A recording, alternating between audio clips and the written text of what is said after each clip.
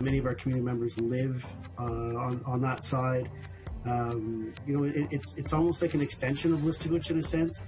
Tonight, a First Nation in Quebec is given passes to cross the bridge to New Brunswick, but they want full access again. When schools are open, and I have a food bank for children so they can kind of just grab food and leave for lunch or evenings. And schools closed in Iqaluit, but what about the breakfast program kids rely on? Good evening. Welcome to APTN National News. I'm Melissa Ridgen.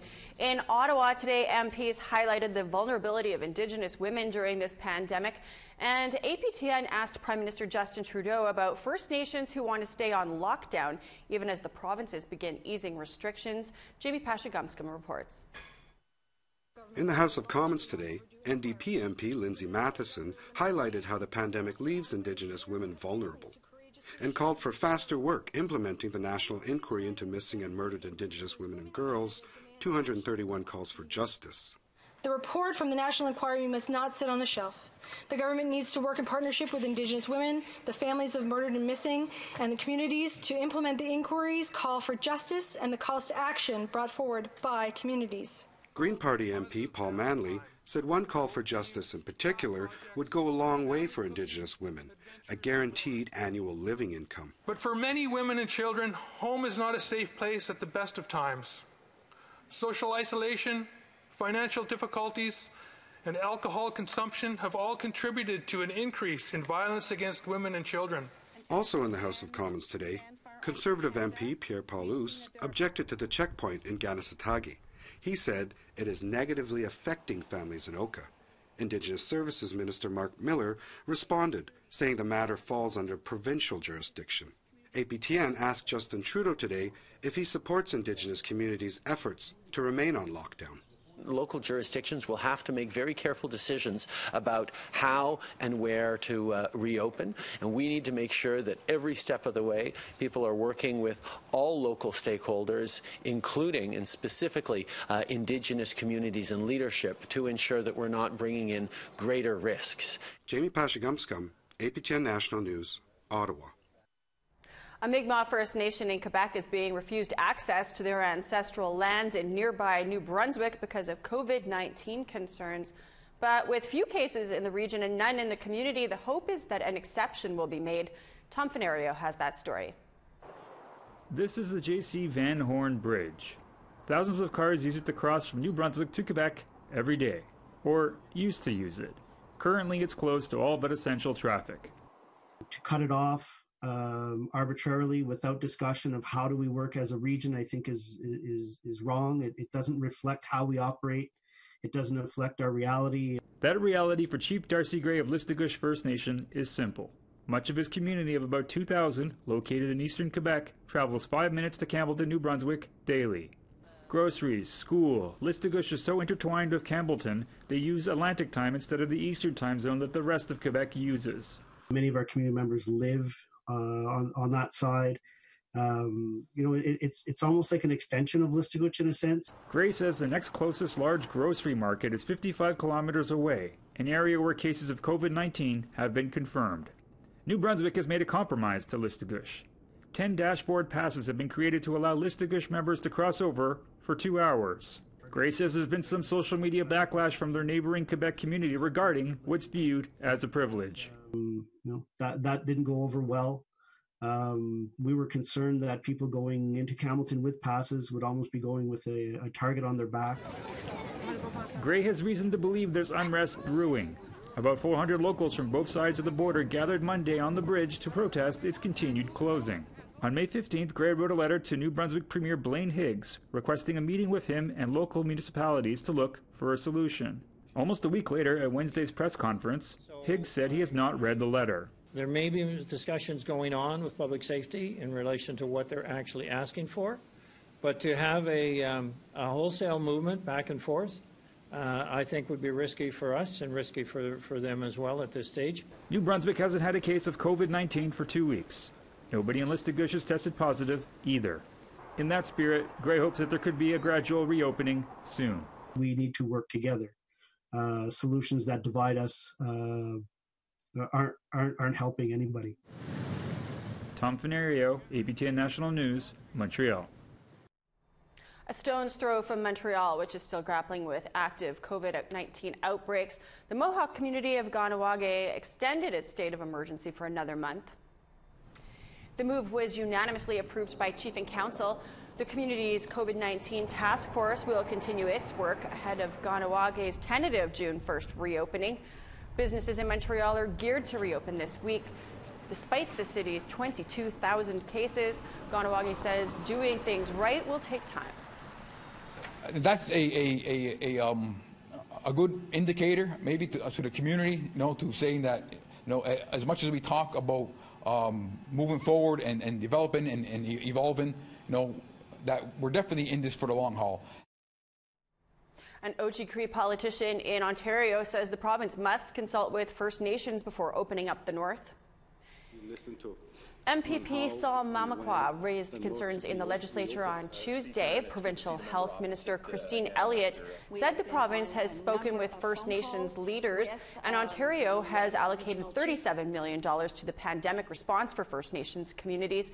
Mamakwa says that's not enough and that long-standing needs must be considered.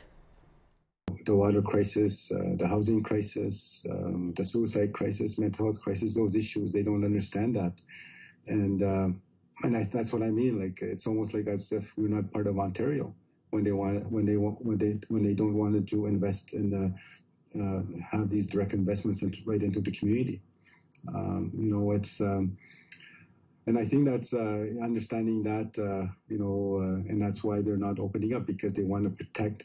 That's like their isolation, their remoteness, or their is one of the tools that First Nations have, communities have. We have to take a break, but coming up, a mother's journey to Vancouver's downtown east side during the pandemic to save her daughter from drug addiction.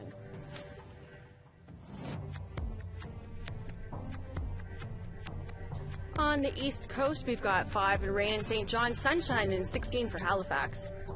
12 and mostly sunny for Happy Valley, Goose Bay, Kuujjuaq 0 and snow. Chibougamau 23 and sunny skies, 21 and sunny for Quebec City. London 19 and sunny, Sault Ste. Marie 18 and sunny skies. Sunshine and 26 for Sioux Lookout, 24 for Kapuskasing.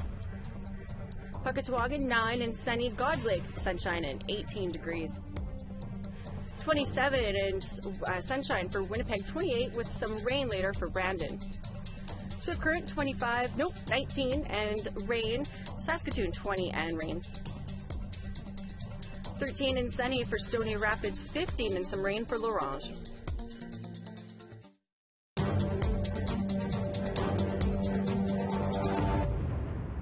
This next story is about a mother and her determination to save her daughter, who is an addict living on Vancouver's downtown east side during the COVID-19 pandemic. Tina House brings you Faith's story.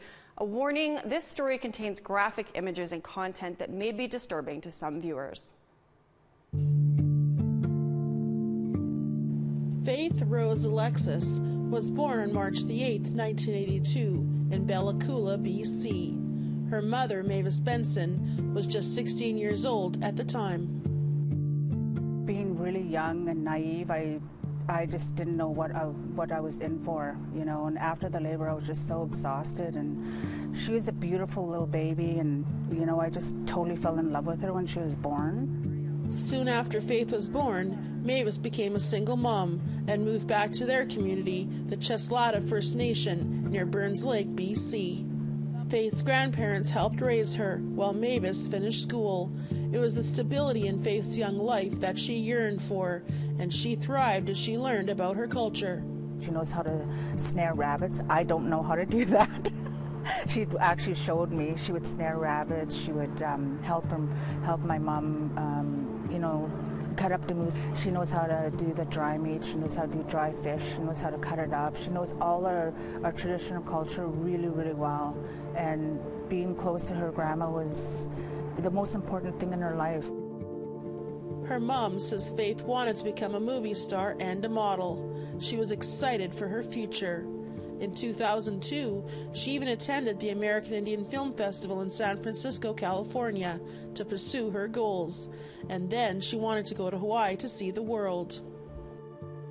She was a beautiful girl. She was always energetic and full of life, and she just loved life. She used to do everything that she could. She was just excited for life every single day. 18 years after that trip to Hawaii, this is Faith today, nearly unrecognizable. She is now 38 years old and has lived down here on Vancouver's downtown east side since 2008. Severely addicted to drugs, she lives in a single-room occupancy room on Vancouver's East Hastings Street. Mavis says Faith got into pills and alcohol when she was about 16 when they moved to Vancouver. In her early 20s, she got sober and had 4 children. She left the father for children because she claims he was abusive. She tried hard to raise her kids on her own, but Mavis says she suffered from postpartum depression. So, Mavis took custody of 3 of her grandkids, while the youngest was adopted. And then, Mavis says, Faith's world turned upside down when her beloved grandmother Mary passed away. When her grandma passed away, her world was taken from her. It's another rainy day in Vancouver, and Mavis and her friend Marlene Jack are out once again looking for Faith. It's something she's had to do over the years. Because of Faith's addiction, she doesn't always stay in contact. Except this time, there's more of an urgency. With the COVID-19 pandemic, she's scared and worried for her safety, especially living here on Vancouver's downtown east side, where social distancing orders are not being followed. She does have a lot of mental health issues, and she needs to be in a safe environment like that, especially with the pandemic. Mavis agreed to wear a GoPro camera for this story, and hours into her search, she finds Faith on East Hastings Street, outside of the SRO where she lives. Hi, Faith. Hi. Oh, Mom, is that you? Yes. Oh, hi, Mom. Hi, baby. Hi. Faith says she has just returned from the hospital and claims that she was tested for COVID-19. However, she was discharged even though she has gaping open wounds on both her arms and hands. How come they didn't even look at your arms and wrap your arms? No, I know. But they didn't anyway. They discharged me. They told me they cough gets worse to come back. You sound pretty bad. Yeah. Faith is just now one of the thousands of people who are living in poverty, and down here, addiction is just a way of life. She agreed to be filmed to show the reality of what it's like living in places like this. Hey, my girl. Hi. Where's your light? Oh. For Faith, years of addiction and not taking care of herself has resulted in poor health and a weak immune system, making her a perfect target for COVID-19. This is Faith's room. It's infested with bed bugs and cockroaches and piles of garbage and clothes. The shower is totally filled with clothes and debris, making it unusable. Look at that. Oh my goodness. Admittedly heavily addicted to drugs and dealing with mental illness, every day it's the same, finding drugs and doing drugs. For addicts like her, the pandemic has changed everything, and basic frontline services are no longer available. Making it more dangerous for addicts because of the no-visitor policy means she can't use the buddy system, and the chances of overdosing alone in her room are high. For Mavis, it was on one of those visits with Faith that she had a lucid moment, and she was able to ask her about going to treatment. Do you think I'd want to go to treatment? I don't know. What do you think about it? I think you should, because I'm really worried about you. I really love you, and I want you to come home to us. I want you to live with us. What would Grandma say if she was here? Grandma wouldn't like you down here, would she? No.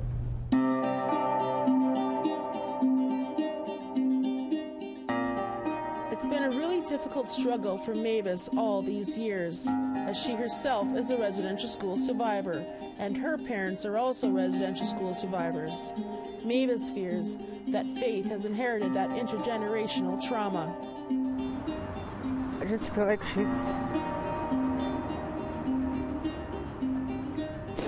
she's dead inside.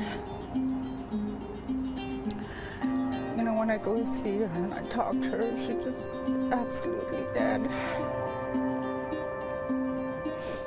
It's not the faith that I knew, you know, it's not the faith that I raised. After months of advocating for her daughter, Mavis was finally able to get Faith's psychiatrist to certify her under the Mental Health Act, which means police can pick up Faith to take her to the hospital. Mavis has been calling the police every day for the last 2 weeks to go get her, but so far they haven't. So she keeps trying. Well, basically the police haven't picked her up yet. She is in her room now. And finally, on April the 10th, she was admitted to St. Paul's Hospital.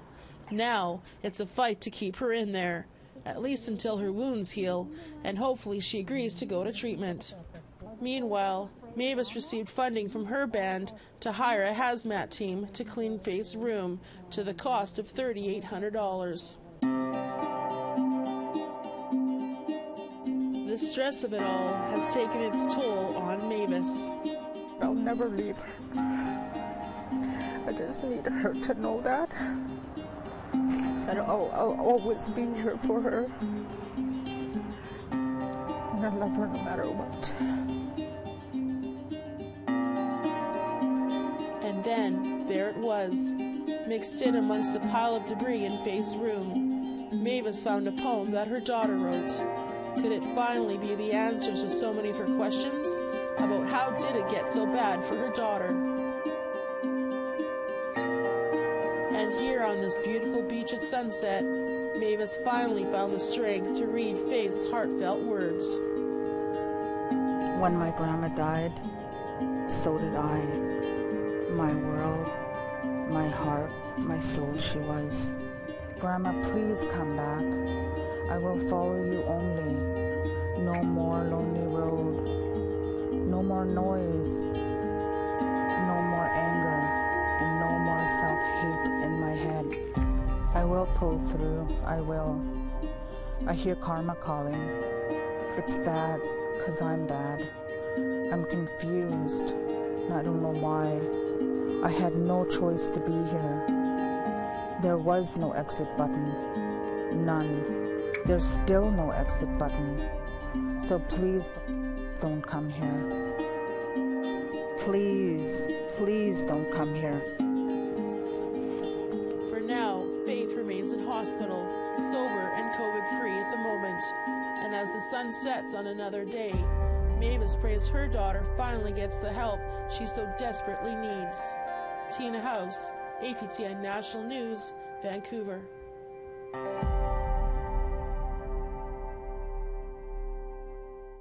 We've got to take a break, but there's more news still ahead, so stay with us.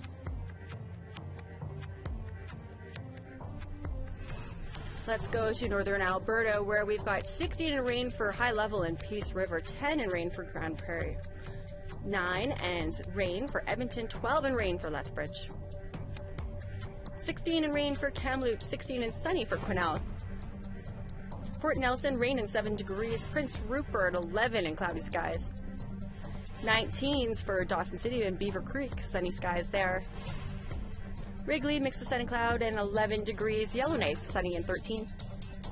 Inuvik, 5 and sunny. Paulatuk, 5 and sunny. -1 and snow for Baker Lake. For Chesterfield, 0 and snow. Cape Dorset, 0 and snow. Same with Iqaluit. And -2 and snow in Pangerton.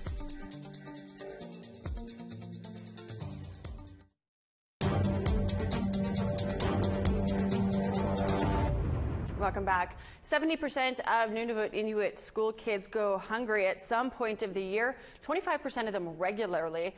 Many Nunavut schools run breakfast programs and food banks to help. So what happened when COVID-19 forced school closures? People found new ways to help. This is from Iqaluit. It never gets this quiet at the Jomi school. At least, it didn't until COVID-19 measures closed the playgrounds and the schools. Nunavut schools don't just teach. For many, It is the place they go where they know there will be something to eat. Jason Rochon is a student support assistant at Iqaluit's Jomi Elementary School.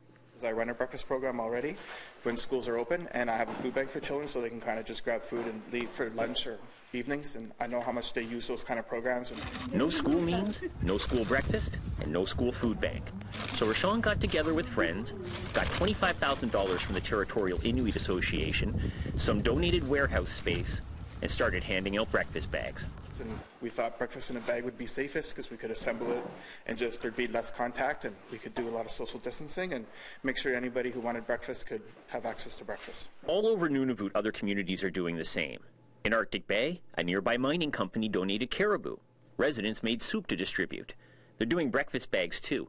Arctic Bay has 300 students. They're giving out 200 breakfast bags a day. Back in Iqaluit, the program is being well used. There are just over 1,300 students in Iqaluit. One day we had 549, one day we had 200, some days we have 400, some days 180. It depends on the wind and the weather. The 25 grand from NTI only goes so far. They've received donations of all sizes from all over to keep this pop-up breakfast program going. There is some hope for the future, though. The federal government added $25 million to the Nutrition North food subsidy for remote communities as a COVID-19 response. Since they did, the price of 4 liters of milk in Iqaluit has dropped from $8.99 to $4.99, nearly in half. If they can halve the price of milk during a crisis, imagine what they could do if they applied that thinking to Nunavut's ongoing food crisis. Until then, the schools will have to keep feeding the children, whether or not the schools are open. Kent Driscoll, APTN National News, Iqaluit. There are a lot of emotions that people are feeling because of this pandemic, but one not talked about enough, or maybe misunderstood, is the sense of grief that we feel in various ways for various reasons since COVID-19 hit. Here's a look at some of that discussion we had on this afternoon's In Focus. It's usually, unfortunately, this sort of ripple effect in the community that ends up being, young people, and the stages are back and forth where you might go from depression, which you don't even identify that it's depression until it's too late, and then you're back and forth between this pendulum. And I think there's a real stigma, unfortunately, still in this country. And I think one of the problems is that grief is not seen as a mental health issue, and there's no, I think services that are covered in terms of grief, and so people are really sort of left on their own. And when you don't have the ability, at least for Indigenous people, and I'm sure for others, there's no real ability to rely on the processes, the community processes that they normally would rely on, or the rituals. Be sure to check out APTN News' Facebook page where you can watch that episode right now. We're all out of time for your news tonight. I'm Melissa Ridgen. Thanks for tuning in. Have a great night.